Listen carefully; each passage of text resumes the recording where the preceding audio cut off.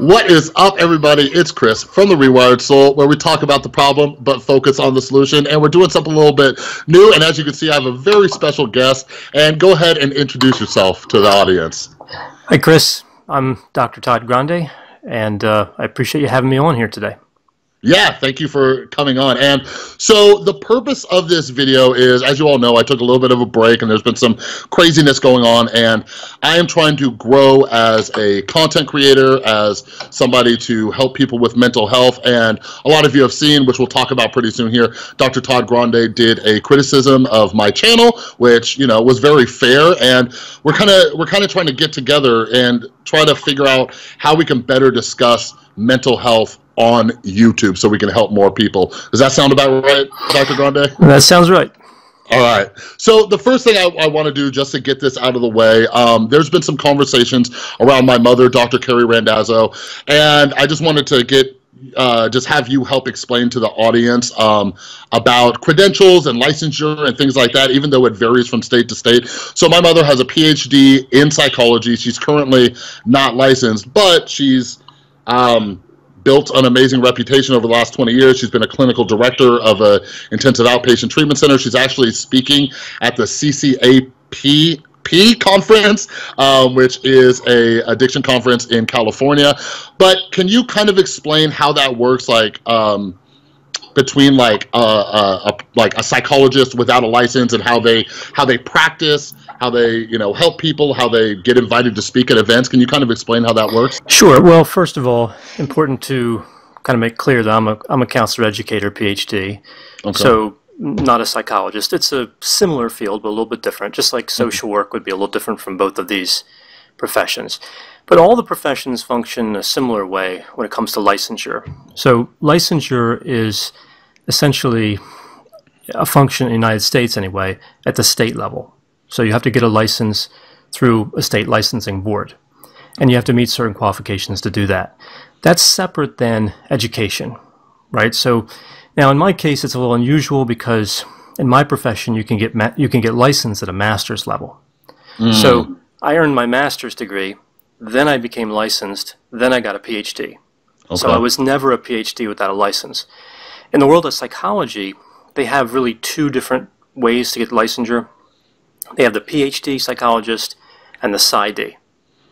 So they have to get that degree before they can get licensed. So there's always going to be a period of time, for a psychologist anyway, where they've graduated and they're not licensed. Now, just because you get a degree doesn't mean you have to get a license. You can decide not to get one. You can find a job. This happens to a lot of counselors. They find a job that's pretty good where they don't need a license. So they think, well, why am I going to submit to oversight of this board when I don't have to, right? Yeah. It's like, who asked to get regulated, right? The only reason you would ask to be regulated is if you want to bill insurance companies. So if you don't want to bill insurance companies, there's not really a huge need to get a license in some places. So if you want to do like consulting and all that, it helps to have a license. I mean, I think it's a good idea because it maximizes your education, right? Because you can bill insurance and you can supervise and do some other things, but they're separate constructs. Education is separate from licensure. Yeah, so in my mother's case, for example, being the clinical director at an outpatient center, they were billing insurance, but that comes with supervision. Am I correct on that? Like, as long as you have supervision, then you can bill insurance? Because that's kind of what I believe was my case working in an addiction treatment center, because I'm not licensed, but the psychoeducational groups I did were being billed to insurance. Right. This varies wildly from state to state, right? So in some places, you absolutely have to have a license to bill insurance. And in other places, you can kind of fall under a group practice, like a hospital is a good example. You could work in a hospital, like a drug and alcohol treatment hospital, and you may not have a license, but they're still billing as a group because they have so many licensed people that they qualified for that. So, yeah, that really varies quite a bit. And two, you have to remember that insurance companies aren't the only way to get money. A lot of agencies use state funding. Right, so I used to work for a place that had a contract with a Delaware funding source, and I had some licensed people that I supervised, but other people weren't licensed, and we got paid either way. So Got it. You really have to look at the individual circumstances where you are. Got it. Okay, so audience, I hope that clears some things up. That also answers a few questions about me and my work history and how I was able to work at a drug and alcohol treatment center and do groups and all of that stuff. But yeah, so let's jump into this. Again, the purpose of this is kind of to, I can grow as a mental health channel. Also, Dr. Todd Grande is going to give me some advice from his, professional background. So the first thing I kind of wanted to touch on, and I'm always fascinated by perspective, you did a critique of my channel, right? So when I watched it, I was like, this is a very fair criticism. Like, this is fair. What are you saying? It's very fair. So I saw it as, a very good criticism. Now, other people interpreted it as you just saying my channel's terrible and shutting it down. Like, kind of summarize, can you, and I promise my feelings won't get hurt, can you kind of summarize, like, your views on my channel? We'll dive more in depth in a little bit, but just kind of like overall with my channel, like what are your thoughts, like my competency and things like that? Yeah, well, when I did that critique, I think you were in a little bit of a different place, right? Like before a lot of the controversy. So obviously I reserve the right to change it a little, but I think I largely feel the same way. I mean, you crossed some boundaries there with that, I guess it was like direct messaging, and that's what I call, well, in German they call it Schadenfreude, right? The joy in others' pain, right? And so, I think that kind of got you in trouble with part of the YouTube community. But outside of that, that was the big change that happened from my critique. That was the only thing that really changed is you got caught, I guess, or whatever happened. Yeah. But, outside of that, I think that I actually, in my review, I think I was largely positive, right? I think I mentioned at the end that I was kind of leaning more toward a positive review. And, my concern was, I think, the same concerns we see with many groups, which is you're getting close, if not blurring that line with, like, looking at somebody else and deeming them to be a public figure and then saying, okay, they're fair game for opening up, like, a mental health discussion. So you're right on the line, right? You're right on the line. Sometimes maybe you squeaked over it a bit, right? Yeah. But what I liked about the channel is, well, clearly you figured out the YouTube algorithm, right? You figured out how to be successful, how to get engagement, how to get views, and that's no small feat. And I also liked your energy. I mean, you had a lot of productivity. You're making a lot of videos. The editing was fairly clean, right? I mean, you had just good productivity and good efficiency. But I think that, you just ran into that whole issue with that line, like how much kind of information can you take from the public sector, from somebody's public life, and then bleed it over into their private life and say, well, they did this, so they might have a mental disorder, or they did that, that's a symptom of this disorder. That was the blurry part. Yeah. And I think if you had managed to stay a couple clicks inside that boundary, you would have been okay. I think you could have get through and solidly got the silver button and moved up from there. But yeah, that's pretty much, I'm summing up like a half-hour critique or whatever, but that's pretty much where I was. And and kind of the goal of this video, and I'm going to be talking with some other licensed professionals on YouTube and things like that, is trying to find, like that line is blurry, right? And trying to figure out what I could do better so I don't cross any boundaries. And because, at the end of the day, I made hundreds of videos that weren't really getting viewed, and then I realized the algorithm and how to tie these things in and kind of use that as a jumping off point to dive into a more, a topic more meant for the audience rather than a critique of the YouTuber. So I'm hoping that I can do that a little bit better. I'm not really going to be focusing on YouTubers as much, but just to cover my butt in the future. So I guess one of the first things I want to ask you is, so defining the line, you and I, before we hopped on this call, defining the line between like a drama channel and a mental health channel. And you've seen my content and kind of that jumping off point, like, here's the subject, right? Here's to give you context. You guys have all seen this video that I'm referencing. Now, how can you relate it to your life? Like, do you have any opinions or views on like that line right there between a drama channel and a mental health channel? And you've seen some of the controversy with me. Have you seen a difference between my content and what quote-unquote drama channels are creating and what the difference is there? Yeah, I haven't watched a lot of drama channel videos, and I don't know if they fit into as clean a category as like a mental health channel. Like, I always know when I'm on a mental health channel. And I think sometimes I've clicked onto drama channels and not known, and then kind of figured it out, right? Yeah. But my understanding, and I could be really off on this, is that this is a community, the drama YouTube community or whatever it is. They kind of feed on the drama that plays out among what I call the quasi-celebrities, right? The YouTube famous, right? Which is, in my opinion, markedly different than like a Hollywood celebrity, right?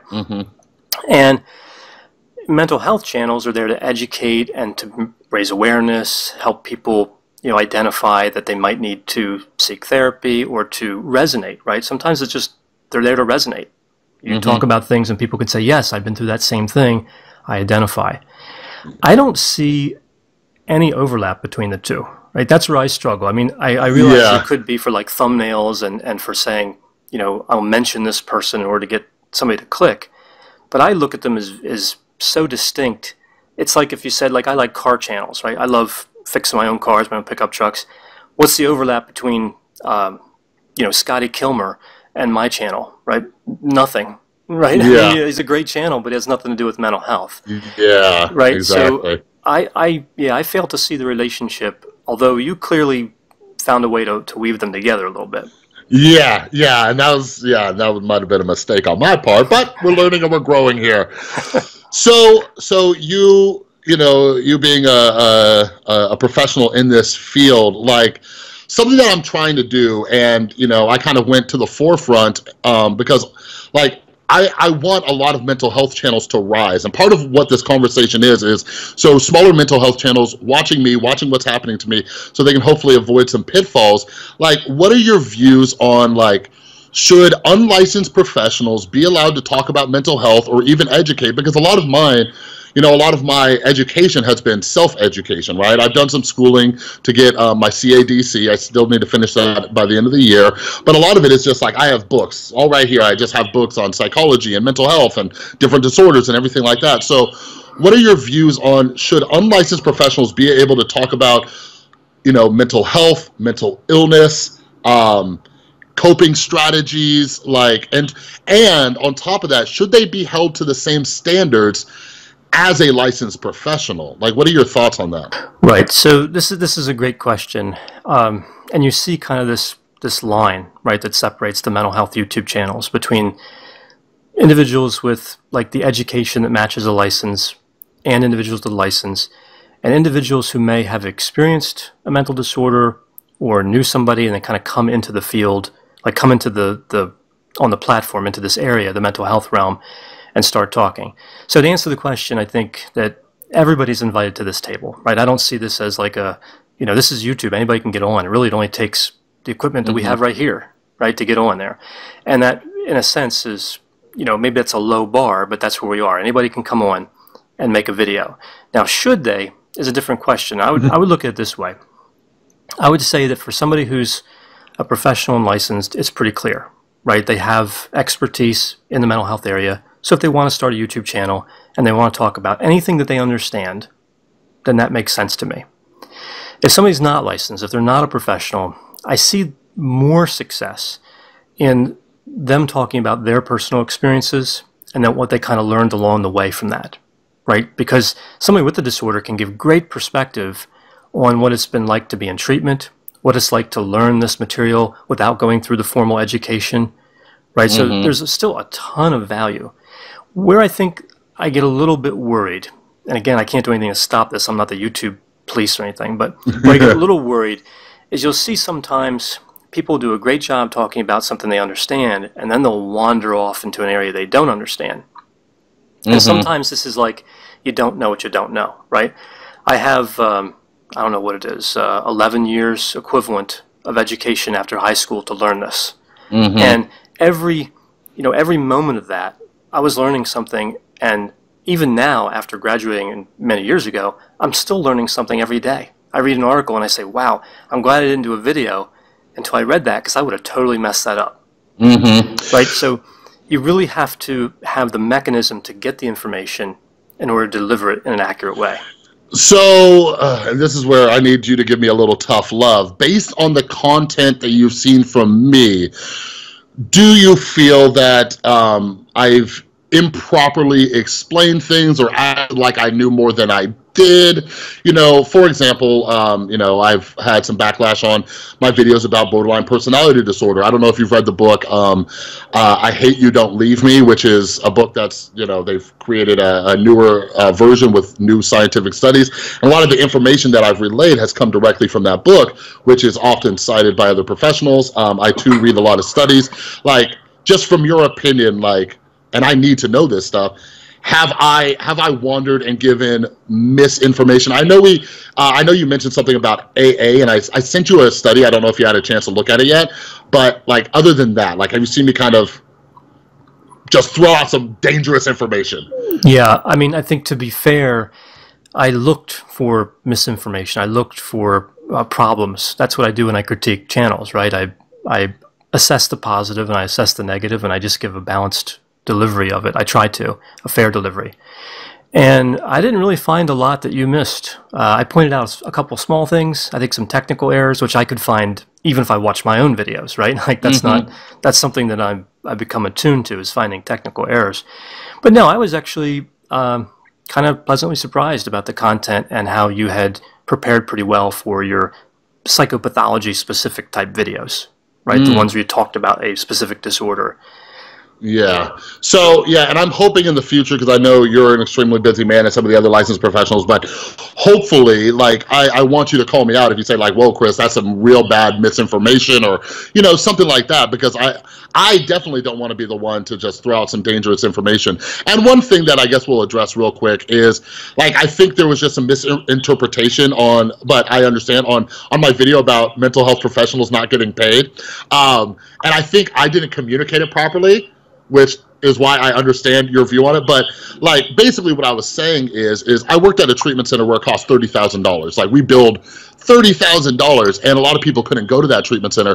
But I wish there was more. What I was saying was, I wish there was more professionals like yourself doing additional free content, on YouTube, to educate those who can't afford treatment. Does that kind of make sense? Yeah, that makes sense. Yeah, the way I interpret it, of course, as you know, is a little differently, which is kind of the same old thing. And maybe part of it was it connected with an argument I've heard so many times, which is the whole, if clinicians just work for free, everybody would be happy.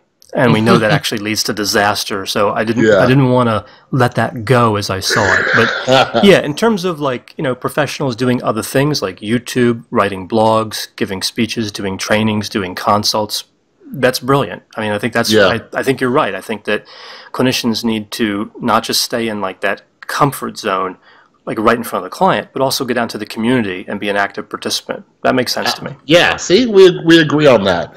So next, let's talk about, the mental health stigma as a whole. And I'm curious what your views are with me being involved in this controversy going on.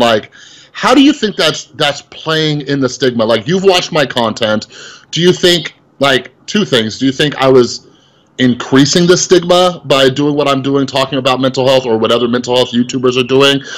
And what do you think about this? Because I've seen some stigmatizing things happen just with some of the backlash I'm having. You see what I mean? No, you're not allowed to talk about mental health. This is a taboo subject. And that's kind of where I'm struggling. So I'd love to know your thoughts on that.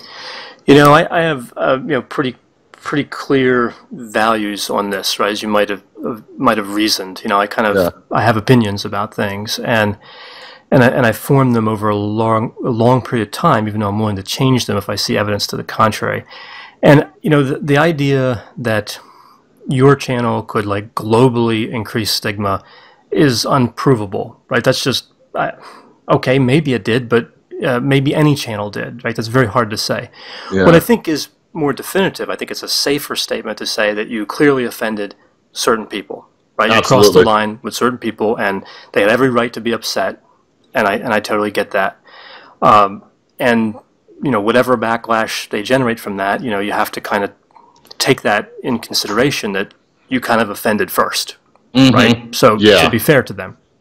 But the idea that, I do have a problem when people come forward and say, I have a complaint and everyone else shares my complaint, right? You ever hear that? It's a mentality, right? Somebody comes up and I don't like this place and everyone else here doesn't like this place either. Well, I'm very big on kind of rugged individualism, right? I look at it look, own it, right? If you don't like where you are, you tell me, okay. But don't speak for everybody else, right? Let everybody else speak for themselves. I mean, so I think some of what you're seeing, again, is legitimate because you broke the rules, right? Fair enough. And some of it is, I think, a desire to jump on the rewired soul train, right? Which is, you know, you can get views by making videos criticizing your channel. Yeah, something that I've been struggling with, and I'll have videos just about how I'm working through it and stuff like that, but that kind of speaking for everybody, right? Like, there are clearly people who don't like my channel, don't like what I do. That's okay. But going through, you know, comment sections, going through, you know, like to dislike ratios, even, you can see how many people who have said, thank you for helping me, right?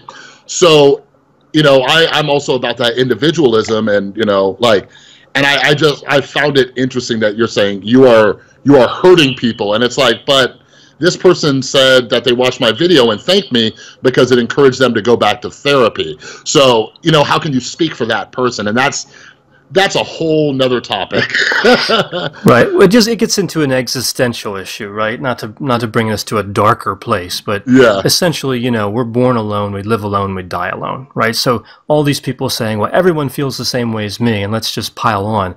That's not supported by any evidence. It's an individual experience. Life is, right? Yeah. So if somebody has a beef with you, right, they bring it to you, they put in a comment, they email you, whatever. And I think you've been pretty forthcoming that criticism is there. You haven't deleted comments.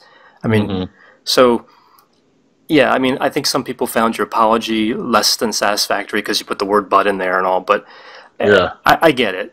But overall, I mean, you took down the offending videos, and you did apologize, and you're not deleting comments, and you're letting everybody have their shot. What more, like, if you had stolen something, you go to jail for 30 days, your sentence would end, right? So when does this end? Right? Like, and that's a whole nother thing. I listen to, you know, and that's an issue with cancel culture, which I think would be a great video for you to do, like, because we see it happening with celebrities and YouTubers all the time. And to be fair, because I know this will be brought up, I am going to make a video about working with my therapist. I am setting up some boundaries. So I have gone into the community tab on my YouTube thing, and I've made, like, blocked words, like just certain words for my own mental health sake, because seeing certain words. But anyways, people will learn more about that in a video I do. But yeah, for the most part, I've tried to give people a free platform to say their gripes with me and things like that, and have a conversation. So this next question, I think it is going to help me learn, and maybe this is going to help other mental health channels. So the question is, how do we capture the attention of YouTube viewers? And you're a YouTube creator, right? And you know about the keywords and all that kind of stuff, trying to please the YouTube gods of the algorithm and everything. And yes, I found a way to reach the audience, right? I found that way. So unfortunately, like we said, it's kind of blurred a line. But, like, in your opinion, like, how do we reach the viewers when, for example, people aren't searching, like, they're not always. You've been very successful. You're one of the larger mental health channels.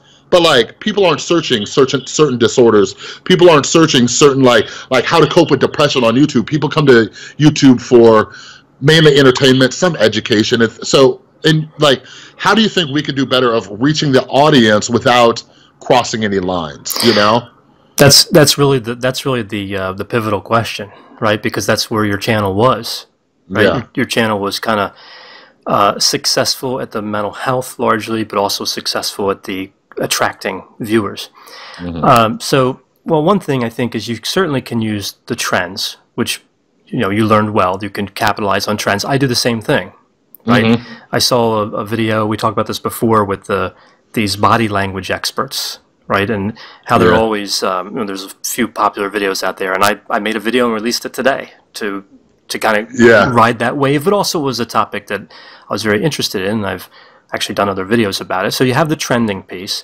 Of course, you have the typical thing we hear from all, like, the YouTube consultants, right? Like, build good content, production value, all this stuff. But we already know all those criteria, right? Those aren't revolutionary. So the last frontier, so to speak, I guess, would be trying to connect mental health to what you're seeing in the YouTube community or in the news or whatever is trending, like trying to get a little sharper and going after that trend. But this is that place where you got in trouble. This is that difficult area. You know, to give you an idea how much I fret about this, I did a video about Ted Bundy, right, a few weeks ago. Ted Bundy was executed for murdering 50 to 100 women, right? Nobody likes Ted Bundy. Does that make sense? Like, he's not going to have any big fans be like, oh, you said something bad about Ted Bundy.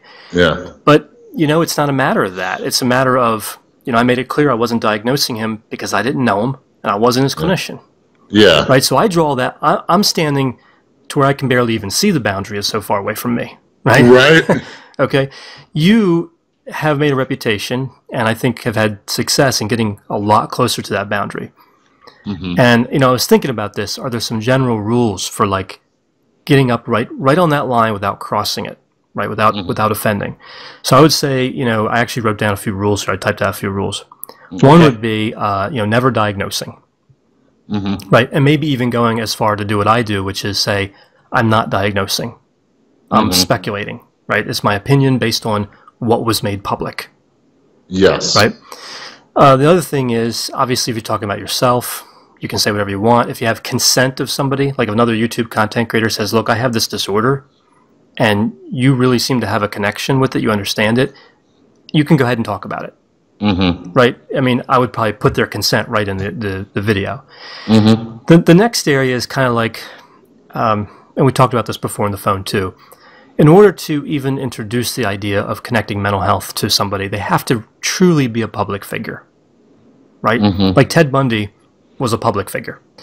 So if you're looking at somebody and they're like a YouTube content creator and they have a couple thousand subscribers, that's relatively small. I mean, it's an accomplishment, but that's relatively small compared to like your channel. Yeah. Right? So it's about figuring out, when does somebody truly become a public figure, and when have they kind of, by their own hand, exposed themselves to these types of ideas? Yeah, and that's where I struggle. I was actually, right before we hopped on this call, I was thinking about it, because part of my new content strategy is talking more about mainstream celebrities, right? And I don't know how much you follow like Philip DeFranco and stuff, but he's done some things about how YouTubers want to be taken as seriously as mainstream celebrities, right? And so for me, looking at this aspect, and like obviously I found a formula that works, bringing in a public figure, talking mental health, can you relate to this? Because a lot of people, like, it's no secret, a lot of people watch certain YouTubers because they can relate, or they like certain celebrities because they can relate, right? So that's kind of how I made that connection. But for me to say, okay, I'll only talk about the mainstream celebrities, and it's okay to quote unquote dehumanize them, then why would that be okay? Does that make sense? Like, yeah. Like, so like you're saying, with like, if we're doing like a strict rule, like, where's that line? Is it 100,000? Is it 200,000? Is it 500? I've talked about, one of the biggest controversies I had was with someone with over 4 million subscribers. Like, that is a very small percentage of people on YouTube who have that many subscribers. So what are your thoughts on that? Like, where is that line of public figure-ness? So first, just to clarify, I wouldn't say that we can dehumanize anybody, right? Like, exactly. No matter how big, right? But what public figures do, and what you and I have done essentially, is we've exposed ourselves to criticism, right? There's no getting around that. When you become a public figure, there's a tradition where you do lose some of your privacy, right? Yes. But I think that still only gives license essentially to say, okay, you know, Dr. Grande appears to have this problem because I watched one of his videos and I saw this. But I don't know if he has this problem, but I want to talk about what I think this problem is, right? Yeah. That's a lot different than saying Dr. Grande has a diagnosable disorder, or kind of implying or hinting that, you know, I could be assessed that way. Does that make sense? Yeah. Now, in terms of the line, though, and what I'm saying about the line in terms of public figure, when somebody drops below the threshold, I don't even think it's okay to do that. Like, if your neighbor, like not long ago, one of my neighbors drove into my pickup truck. She accidentally hit the accelerator instead of the brake, and she rammed into my pickup truck. And I let it go because she's my neighbor, and it's a truck, right? I mean, that's what trucks are for. But if I made a video about her, right, if I'm like, hey, look at my neighbor who hit my truck, she's off limits because she's not a public figure. Yeah. Right? She's not in the public realm. I would say, if you go by the, you know, how YouTube appreciates success, it would be maybe around 50,000 subscribers. I don't know. If I had to use a number, and it's hard to quantify these things. I don't know. I think when you reach 50, it seems pretty clear you're going to make 100 at some point. What else is fascinating to me too is I'm myself, and even you in the future might be in a difficult position because I have over 800 videos on my channel right now, and I can only count 3. I named those YouTubers in one of my apology videos, and those are the videos I took down. 3 YouTubers who got offended by my videos. But I'll mention Illymation because that's my #1 video. It's almost at 1 million views.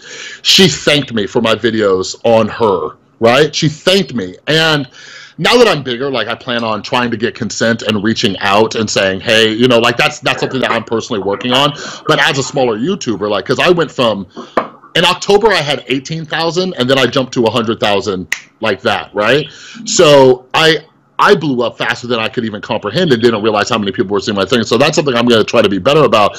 But that's kind of interesting, don't you think, that some people get offended by what you're talking about and some people thank you for what you're talking about? Like Illymation thanked me and said, I learned more from this about what I went through that I hadn't even learned in my own therapy sessions. Does that make sense?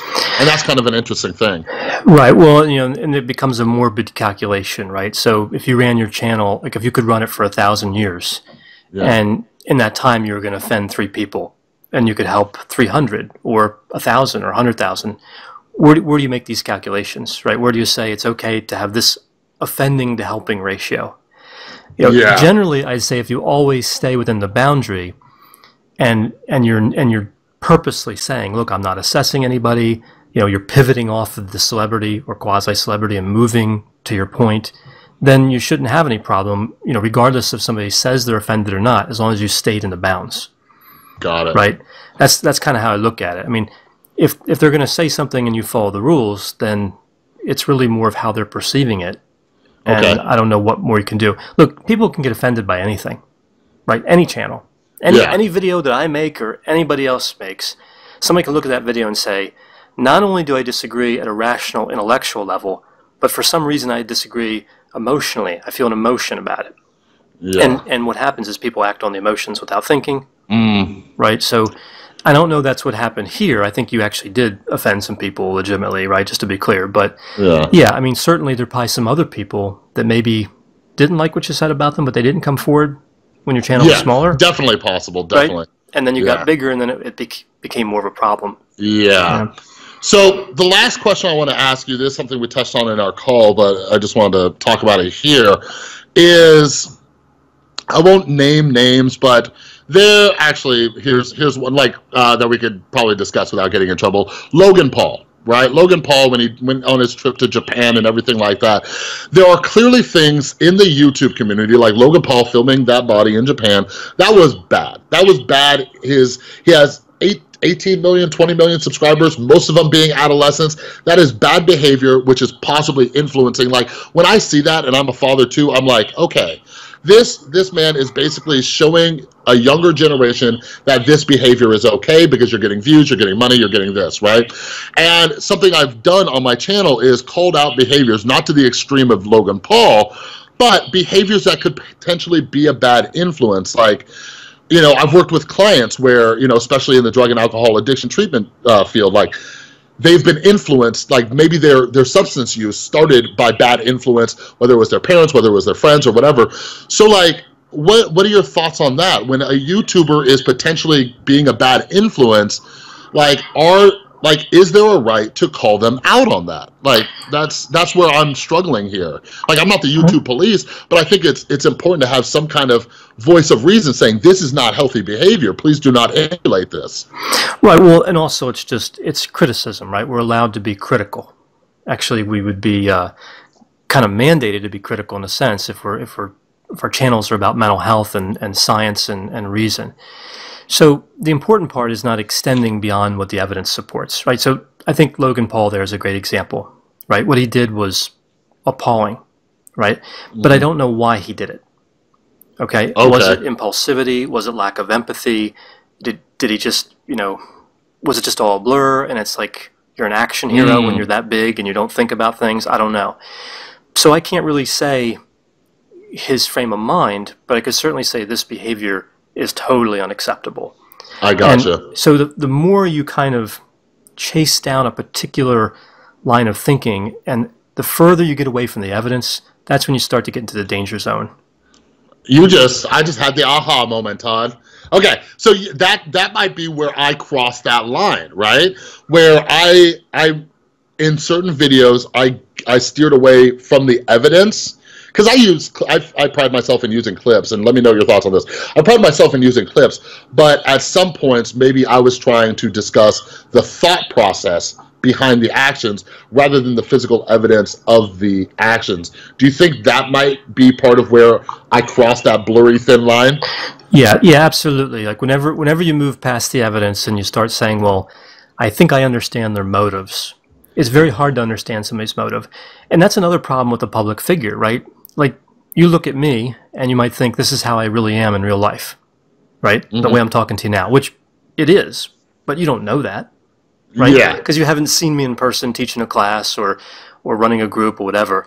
So there's a public persona that we all have, right? For example, I'm fairly careful with my word selection, right? If I'm talking to somebody informally, I might not be, right? Yeah. Because I know it's on YouTube, and I know that it influences people, and I don't want to do anything to create more stigma, and I want to be helpful. So yeah, I think when you look at that persona, there's a point where you have to say, okay, this is what I see in the persona, but the person might be different, right? Just like I think, your persona on YouTube, right? People have gone beyond that and attacked you personally, right? You mentioned that before. I think in that famous deleted video, right? You mentioned right? Okay. Yeah. So, yeah. No way to make a video more famous than delete it, right? So, but either way, that was, I think, uncalled for. You, I think, had earned some criticism, to be sure, but personal attacks, they don't know what your frame of mind is, right? I don't know what your frame of mind is. I can make some assumptions, I have some work in my head, but I wouldn't say them. Does that make sense? Yeah. Yeah, so we all form opinions, we have to be careful when expressing them. So do you think it's completely...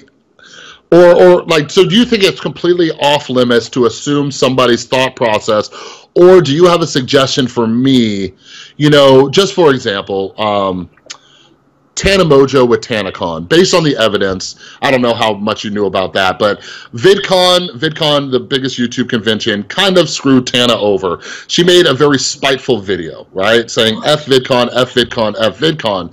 Then, there was a trail of her saying, you know what, I'm going to create TanaCon out of spite, right? So she made her convention on the same day as VidCon to try to pull in their audience.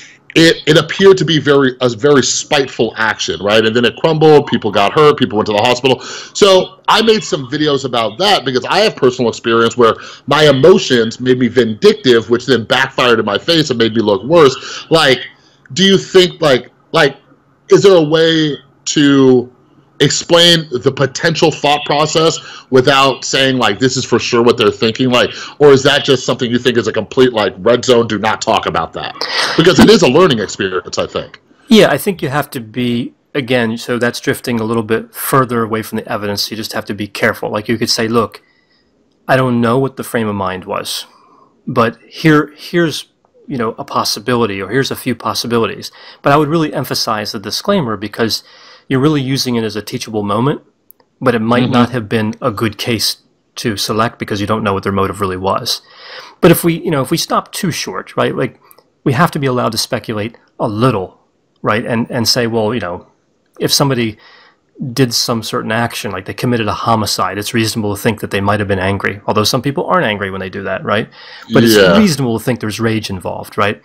If somebody's premeditated, it's reasonable to say that they were calculating, right? But you don't know for sure. They could also have been on drugs, right? Yeah. There's a lot of things that could be happening. So as long as you disclaim it, I think, in a fairly kind of frequent and routine way, and don't extend it too far, I think that could stay in bounds. But it's one of those things where one time you do it, it might be in bounds, and the next time it might be right on the line. Yeah. Right? So Yeah, I definitely think I've got, you know, especially with like some rules that you laid out after thinking about this, and I have more conversations I'm going to be having. I got like I'm gonna be doing a lot of movies and TV shows and music. I think that'll help help things calm down a little bit, and I'm going to take my time before jumping back into the YouTube sphere. But I'm going to continue having conversations with you and other professionals and kind of see how we can do this, because yes, millions of people are being influenced, and how do we turn those into teachable moments without crossing boundaries with the creators, you know? But at the end of the day, myself, you, a bunch of other mental health creators, at the end of the day, we're just trying to help people, right? Yeah, that's the purpose of it, and I think that's what to keep in mind. I think that's what really went wrong before, where people kind of, again, they saw that potential schadenfreude, right? They saw that maybe you were enjoying the triggering aspect. Whereas if you approached it differently and didn't do that and said, look, maybe I speculated too far here, and were proactive, it would have made a difference. So, yeah, that's the other thing too. I'm glad you brought that up. We have to always be kind of checking and checking with the audience and making sure that what we're saying is resonating and that we're not going too far. And probably that's probably my caution to you, right? And my caution to myself would be sometimes I have to go a little further because I'm so far away from the boundary. Right? Yeah. Subscribers ask me oftentimes for like more personal details and a little bit more speculation, and you're kind of on the other side, pulling the other way. Right? Yeah. So, well, yeah. Hopefully, we have a follow up at some point. To maybe in 90 days we'll do an evaluation to see where I'm at. See how close I've come to that line. But anyways, thank you, Dr. Todd Grande, and anybody watching. All of Todd's links and social media stuff will be down in the description below, and we are also recording a video over for his channel. Is there anything else going on in your world that you would like the Rewired Soul audience to know about before we go? You know, I would just kind of make like one last kind of statement around the value of flexible thinking. Right? It's a thing I always push, and I think it's something that applies to you, but it really applies to everybody. We talked about it when I was talking about Jordan Peterson before, and how one of the things I like about Jordan is he has opinions, but you get this sense that if you had evidence to the contrary, he would say, let me rethink it. Right? So just one last note that flexible thinking is our friend. Yes, there you go. I 1000% agree. We'll end on that note. So thanks again for being on my channel, and we'll see all of you next time.